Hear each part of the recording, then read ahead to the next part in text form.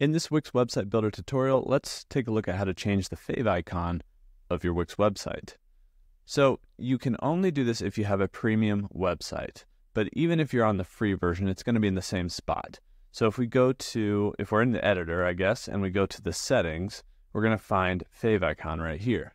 Now, if you're not in the editor and you're in your dashboard, all you have to do is go down to the settings here on the lower left, and then you'll click on website settings. So if we find website settings in our settings here, that's where we can manage our favicon.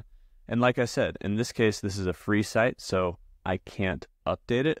But what you would find is right here in this favicon section, similar to this general social image, you're going to be able to just update and upload or use an existing image on your site as your favicon for your site. And so this is the spot that you would change that, and you can just change it or update it or add whatever you want. And that's going to show up right here in the browser tab, right next to your site title.